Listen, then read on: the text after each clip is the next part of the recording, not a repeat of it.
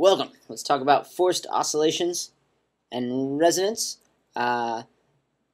This balloon here, as it goes back and forth in simple harmonic motion, it doesn't go forever because it is damped. And one thing we're going to talk about is dampening. We're also going to talk about how you can force things to oscillate and then make them resonate, which makes them vibrate like crazy. Let's go. Now, here I've got an oscillator that if it were undamped in a perfect world, it would just keep oscillating forever and ever, back and forth. And it would look like this graph up here with the same amplitudes. But in reality, if I just let it go, it eventually stops, and I get kind of sad. And it would look like this damped system here, which would be what we call underdamped. And it's underdamped because it goes through the equilibrium point however many times, but eventually the damping steals the energy and decreases your amplitudes. Although you might have another device, like this thing that gets on doors, that allows it not to swing back through equilibrium, but to just go straight through it. And while underdamping is whenever it goes through the equilibrium at all, you could have overdamping, or you could have critical damping. Overdamping is really slow to return back to equilibrium, whereas critical damping gets back there in the shortest possible time possible. Now, these situations might be good for different times. If you have a car, you don't want your car on shock absorbers to continue oscillating and underdamped. You get kind of seasick in your car. So instead, you might want critical damping or maybe overdamping on something like a door. Many objects that are light or hollow will tend to vibrate pretty well, such as a wine glass, and it tends to have its natural frequency, which is the frequency it tends to vibrate quite well at. So let me just drag that on there. The natural frequency is when an object tends to vibrate at. But you can also force things to vibrate at mini oscillations. For example, the strings on a guitar here, each string, based on its tension, has a natural frequency. But when you pluck that string, it will make the whole guitar body and force it to vibrate at that particular frequency.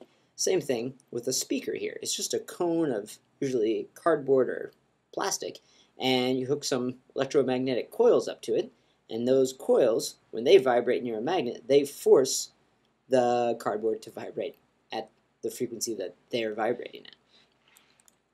Technically, I can force this wine glass to vibrate at any number of frequencies. It's got its own natural frequency though.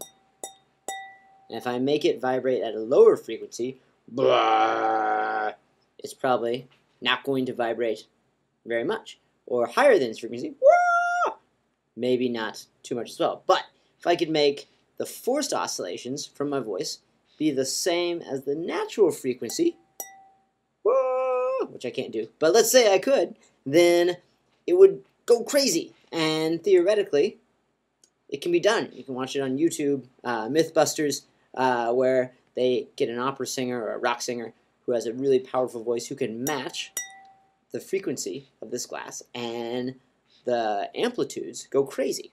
And what that graph looks like, if f sub 0 here is your natural frequency, let's make this bigger. F sub 0 is your natural frequency. If you then have lower ones, not much, higher ones, not much, but the vibrations will go crazy in amplitude if you match the forced frequency or the forced oscillations with the natural oscillations. And that is what we mean by resonance. When the driving frequencies match the natural frequencies of a particular object, you get then massive oscillations. And that's also what's happening in musical instruments. A trombone, for example, well, actually, that's coming up in the next slide. A trombone here, by changing its length, it's changing its natural frequency, and it's going to select one of the driving frequencies coming from your lips, and that's going to have resonance in the trombone. If you want to resonate at higher frequencies from your lips, you shorten the trombone, and then it resonates at a higher frequency.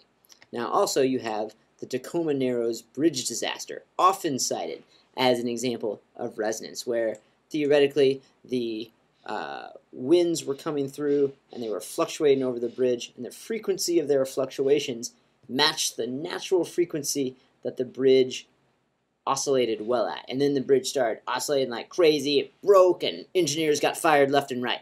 No one died though.